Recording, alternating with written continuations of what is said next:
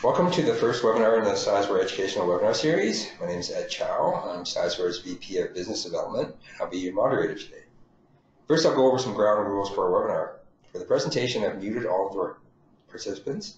If you have any questions, please type them into the chat window at the bottom of the GoToMeeting dialog.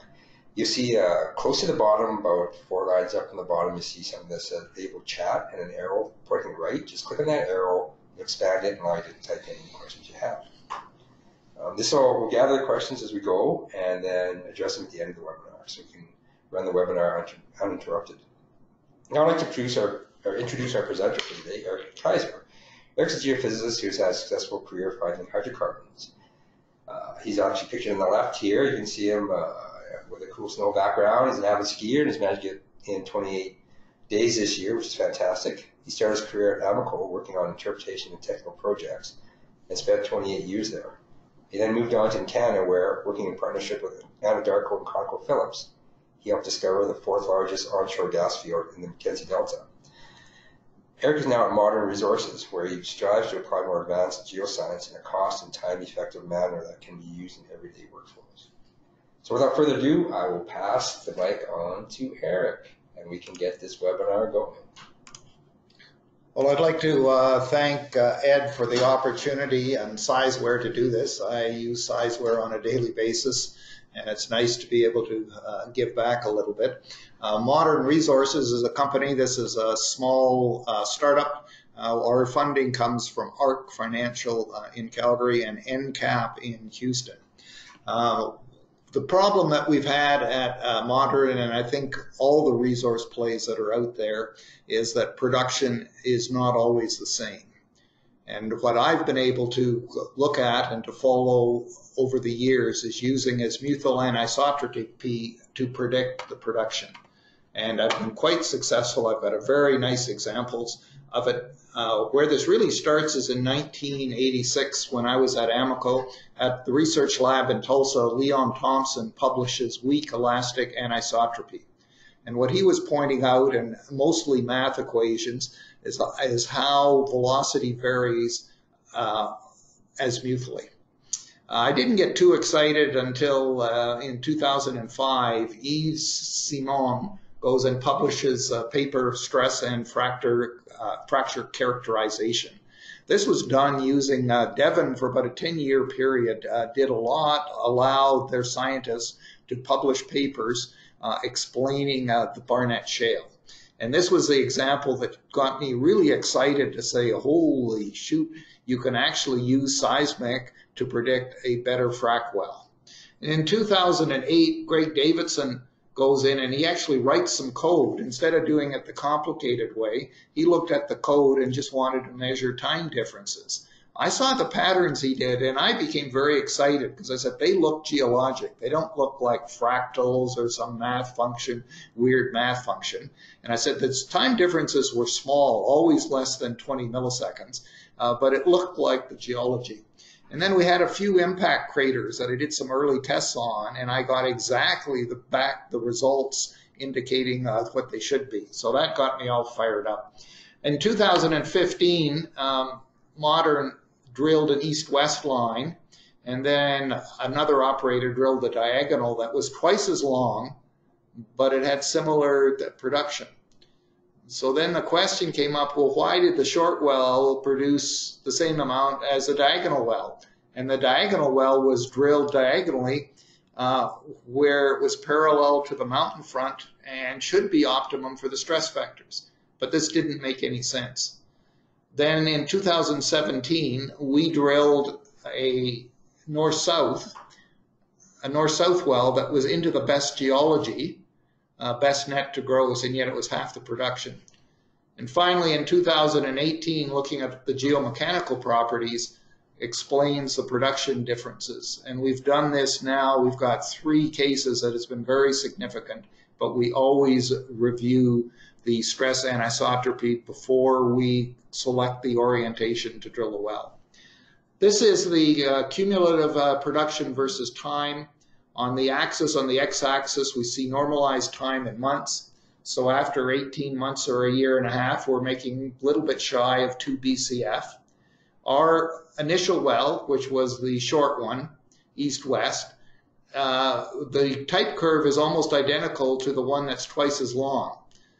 And yet, so it's, why is that? We never quite figured out. The geology was very similar. But where it really became apparent, we drilled the north-south well, and the prediction we had, it should be the best. This well we fracked with the most intensive fracks. We use 1.5 tons per sand per meter. The other wells were drilled like with a slightly over 1, so we put 50% more sand to keep the fractures open. The net to gross on this well was 83% net to gross, where I take a look, our short east-west well is only 64% in the reservoir. So we said, well, listen, this top one should be the best, and it's by far, it's half the production of the other. So something didn't make sense. If it isn't due to geology, what could it be due to? So that's where the geomechanical properties really attributes need to come in.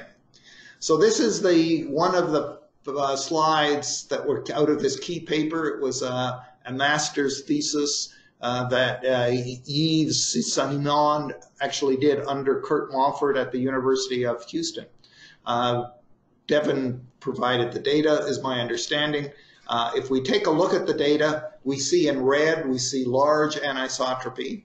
And if you notice that the drill path is drilled parallel to the stress vectors, and the microseismic, which are sort of the green dots, has a limited response.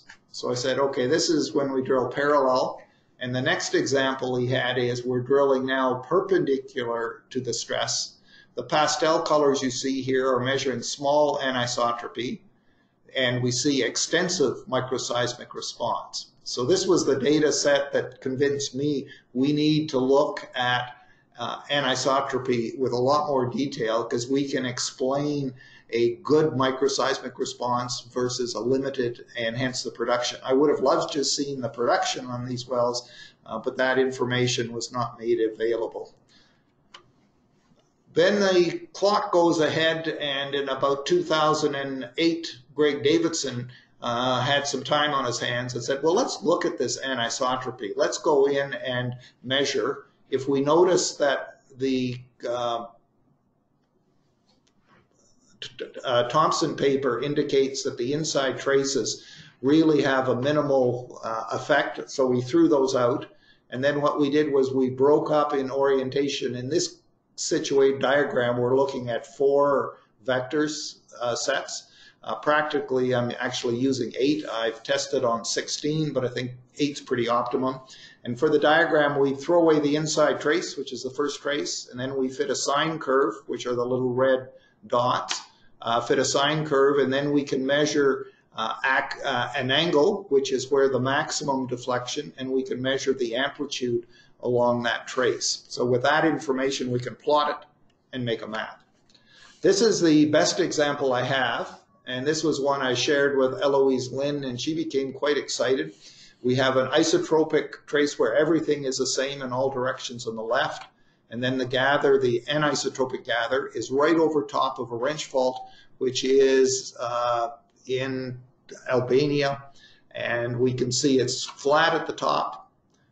Then when we step down, it's a frown, another frown, a smile. And if we look at the smile, we can see the angle, the maximum time is at about 45 degrees versus the maximum time, it varies on the bottom. It's shifted over and it's probably closer to about 80 degrees. So we see the vertical section changing. So this looks, it is real, we can measure it, and we see a maximum amount is about 20 milliseconds.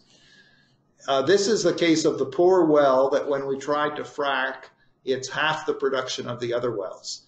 And if you notice that the toe of this well is in the high stress zone to the south. Where I've picked A is in the middle of the section where it's all a low amplitude stress. Here we're looking at a maximum of 4 milliseconds. So we're measuring very subtle differences. I'd like to thank Kurt Mofford for his K-positive curvature. Of all the hundreds of attributes out there, I've gotten more significance out of K-positive curvature than anything else. Kurt says, well, he does it more accurately than the rest. It takes more time, but you get a big enough computer. I'd also like to thank the processor CNC Systems. They actually converted Kurt's code to run and showed the University of Oklahoma how to run that code under normal Windows computers, which made all of this possible. But I like to use the curvature, and then I put the vectors on top of it. The next slide we have is in the maximum right at the toe where the completion was started. And if we notice, we're flat at the top. There's a bit of a smile at the flare D where we're chasing. The Gethane as a similar signature. And by the time we get down to the Nordig, we can go in and see it's the frown. So this tells me what we're measuring is very real, and it's something that varies in a vertical. So I get quite excited when I take a look at that. The next way to look at the gathers, these are all azimuthal gathers along the whole well profile. And to the south, which is on the right-hand side, we can go and see wobble in the section. And I'm saying wobble, it's flat. When we get up from the Cardium, everything's well behaved. Down to the Nordig, it's more or less well behaved. And we can see the effects of this anisotropy right on the raw gathers. We see the same stresses over on the map. We can see the high stress to the south and then a very low amplitude. If we go back to taking a look at how fracs actually work in the rocks, this is a paper from Kiel in 1964, and it shows you this is pretty old technology. We pressure up and we have the formation breaks down at a max pressure. We pump lots of sand into the solution. And then at some point, the pressure starts to increase. We turn the pumps off, and then the frac stage stops. Then in 1981, Nolte and Smith had a key paper that defined how fracs are going to break in the rock. And as we pump up and things are flat, we're pumping sands going into the formation. We're getting these very large fracs. And then at some point, one of two things happens. One is all of a sudden you break into a pre-existing zone and the pumps can't keep up, and we do this type 4, which says we're not fracking new rock. Or the other thing that happens is all of a sudden you can sand off, the pumps are going and the pressure increases very rapidly and nothing's changing. So you're not breaking new rocks if the pressure increases, or new rocks if the pressure decreases. So that's when you stop the experiment. So then we start to look at data, and what happened, I have two stages, and the first one is stage 1. If you notice that the blender slurry rate, we could only get to a maximum of about 5 cubes a minute, and which is not enough to break the rocks. We know in this area 10 cubes a minute is where we get the most effective fracs occurring. The green, you can see how the sand is has been added. This whole stage took 1 hour and 45 minutes, which was a long time. We were monitoring the pressure all the time. We were quite concerned as we started. You can see the pressure jumped up to about 55 MPa. We were concerned there might be mechanical difficulties if we pumped at a higher pump rate. The stage where things become more or less normal is stage 22. We get this beautiful signature, the pressure goes up, and then the pressure drops down, and then it increases up at the end. We're able to get our blender slurry rate up to 10 cubes a minute, and then everything falls off at the end of the stage 22. So 22 is the way ideally all frac stages should perform. My estimation is a lot of the reserves that are coming out are only coming out of these few stages with this signature. What we have here is a dashboard, and what I'm showing on the dashboard is we start off with the frac stages are the vertical lines. I've got the pressure at each stage, so at the toe of the well, we can see the pressure, and our pump rate is sitting down at about 5 cubes. We don't get to the maximum pump rate until we get over to stage 22, which is much closer to the heel. In the next plot, we have Rose diagrams at all our stages, and we look at the angle of the drilling of the well, which is the vertical green line that you can see here, versus the angle of the anisotropy we measure. And at the toe of the well, which had the problem, you can go in and see we're within 10 degrees of this angle, and we're having problems. The pressure plot I put on, the pressure is the top and then the pump rate. So you can see there's a big separation of the two, And those lines only come together about stage 22 is the classic, and that's where the pressure and the pump rate gets up to 10 cubes, and we get, that's effective. We have another observation in the middle of the well. We clearly went out of zone, and we can see as we measure the stress anisotropy, you can see we've got two dominant trends, the north, south, and east, west. This is probably a fracture system. If we completed this zone, I would think there's a high probability the energy is going out of the section and isn't cracking the rocks that you think it should. We're also plotting the porosity, and this is a visual porosity because we can't afford to run fancy tools. And we can see the porosity at the toe of the well is sitting at about 6 or 7%. And if anything, that porosity is better than the porosity over stage 22. The last plot is the whole experiment. In this case, the toe is where we start and the heel is on the right-hand side. So you can see the problems we had with the fracking experiment. And then I've selected off the ones that are highlighted are the same ones that are up to the top. So this is a convenient display that we use to look at what's happening as we frack. After the frack, let's compare what angle. These are the vectors that we on our east-west well. And if you notice that the scale here is at 2.5, so it's almost half of the scale of the north-south well. You can see that this well, the stages, we're looking at all these the polygons with the stage numbers. You can see the vectors are more or less north-south. The sum of all the stages are basically what's in this polygon. So this is an east-west well. And it's, I think, the reason it was quite effective. If we look at the same diagram earlier, we can see the drill angle is the green line on all these plots. And if we noticed at the toe, we're right perfect that the green line were perpendicular, the stress vectors, to the drilling of the well. That's ideal. If we look at this well, you can see along and compare the gamma below, we can see the lithology, we go to shale.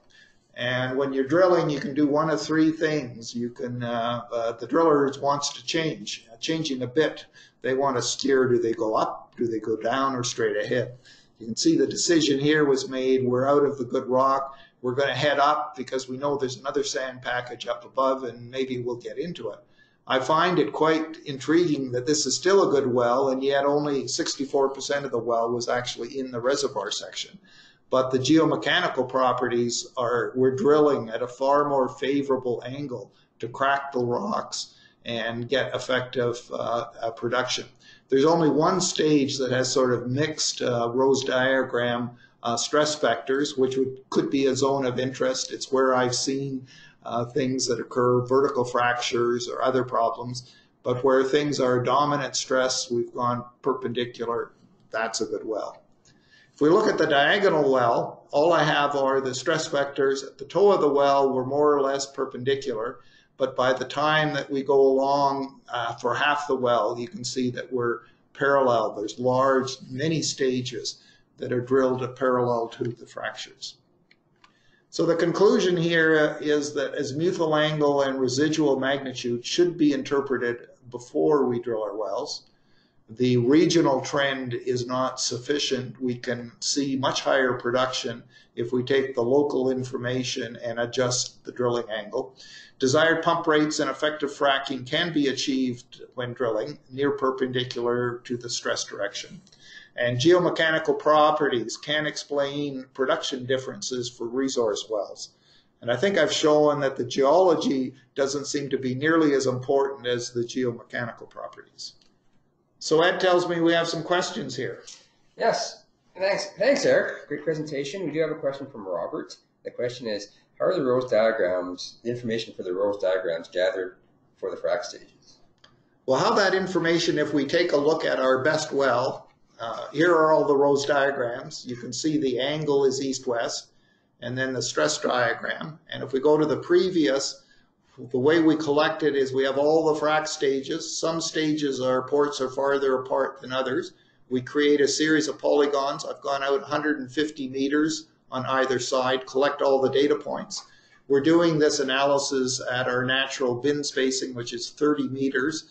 So we typically have about 100 data points in each one of these boxes. And I also have another polygon that if you see this lower polygon, all of the stages are displayed in this one polygon. So right there, there's several hundred stages being used, but it really does confirm if we see each individual stage, what's happening. So I think that was a great question to ask. And I'd like to thank Ed again for the opportunity to present this. And do we have any more questions? Not for now. If you have any others, please email us and we can address them and send it out when we send out the recording of this webinar. Thanks again for attending. We really appreciate it, and we'll see you at our next one. Thanks.